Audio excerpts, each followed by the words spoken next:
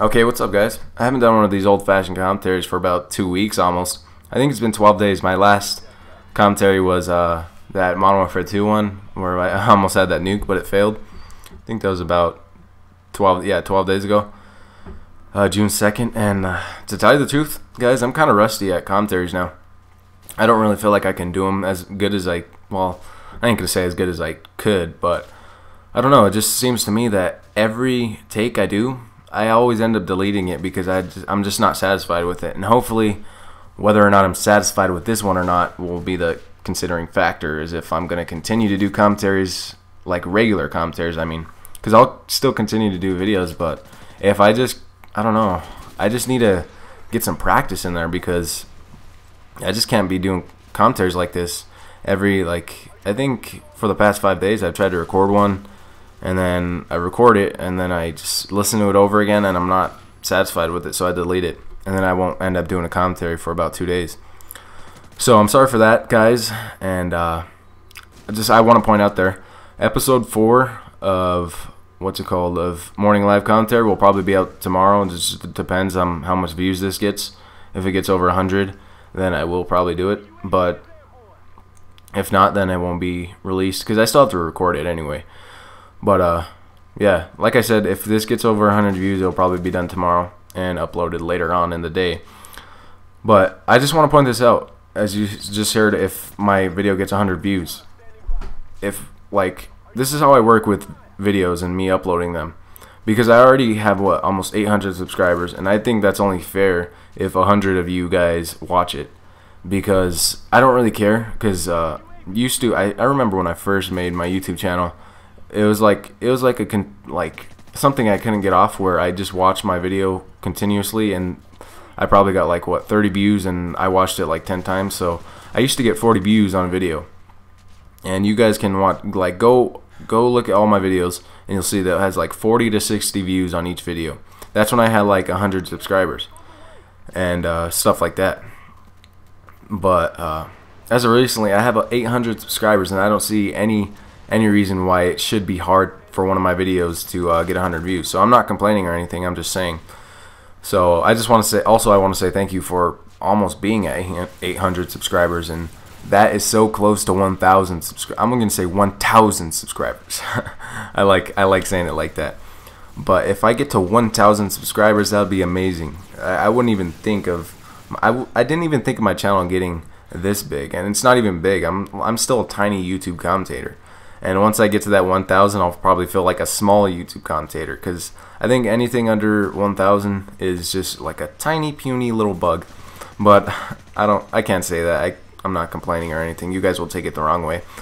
But yeah, I just want to say thanks to being so close to 1,000. And when I get to 1,000, I don't know what I'm gonna do. I'm just gonna probably say a big thank you to you guys again, like I'm doing now. But anyway, let's get into the gameplay. I'm playing Call of Duty 4, and I'm using MP5 Silenced. And yes, the gun is overpowered, but in my eyes, when you use a silencer, it takes the damage away. So also, I love the sound of the silencer on this gun. It just sounds like, I don't know what that was, but anyway, it's kind of embarrassing, by the way. But yeah, I'm using MP5 Silenced, and the perks I'm using is Bandolier, Stopping Power, and Steady Aim. My basic perk setup in Call of Duty 4. I don't really have another favorite perks to use. I don't use Dead Silence because I don't really, I think Dead Silence is, I don't know what it was. Iron Lungs is for snipers. Dead Silence is, I think, like Ninja. And there's really no other perks. I sometimes use Sleight of Hand. But these are basically my perk setups, because I don't think you need Sleight of Hand in this game, because the reload time is just perfect, I think, for any gun. So I pick up the sniper. I don't really use it too much. But yeah, let's just get into the gameplay. I go 38-4, and basically what you should do in Call of Duty 4 is just have fun, and that's how you'll get a good game.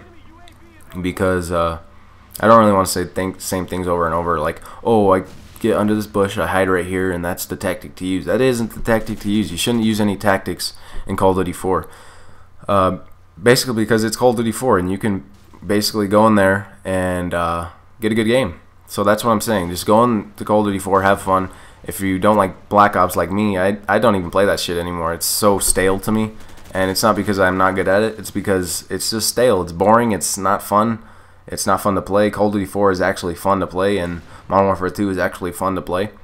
And hopefully Modern Warfare 3 brings that. And I am getting Modern Warfare 3. Let's just make that clear. I am. Because I can't go without a new Call of Duty. And I'm probably going to get Battlefield 3 too. I don't know. It just depends. If I get this job I applied for and I went in for an interview, they should be calling me back. If they don't, then that sucks. But yeah, like I said, Black Ops, for me, you're probably not going to see another Black Ops video because I'm going to be selling it and getting Battlefield Bad Company 2. The reason being for that is because I want to get ready for Battlefield 3. So once I get Battlefield 2, you guys will be seeing some gameplay of that and commentary, live commentaries and stuff like that. So it should be about another week or so. I don't know yet. I still need to pre-order Modern Warfare 3. I still need to pre-order Saints Row 3 because for sure I'm getting Saints Row 3. I know you guys, what? Are you getting Saints Row 3? Are you crazy? That's like a cheap GTA. Actually, it's not. It's its own original series, and that's what I love about it because it has its own good story, and it's fun. You could just go around and beat the shit out of people, and it's just a fun game. And you always see on the news about kids taking these games in the wrong way and doing what they see in the game and doing it in real life. That's bullshit. Any kid who does that is just retarded, or they either have problems. And I'm not one of those kids.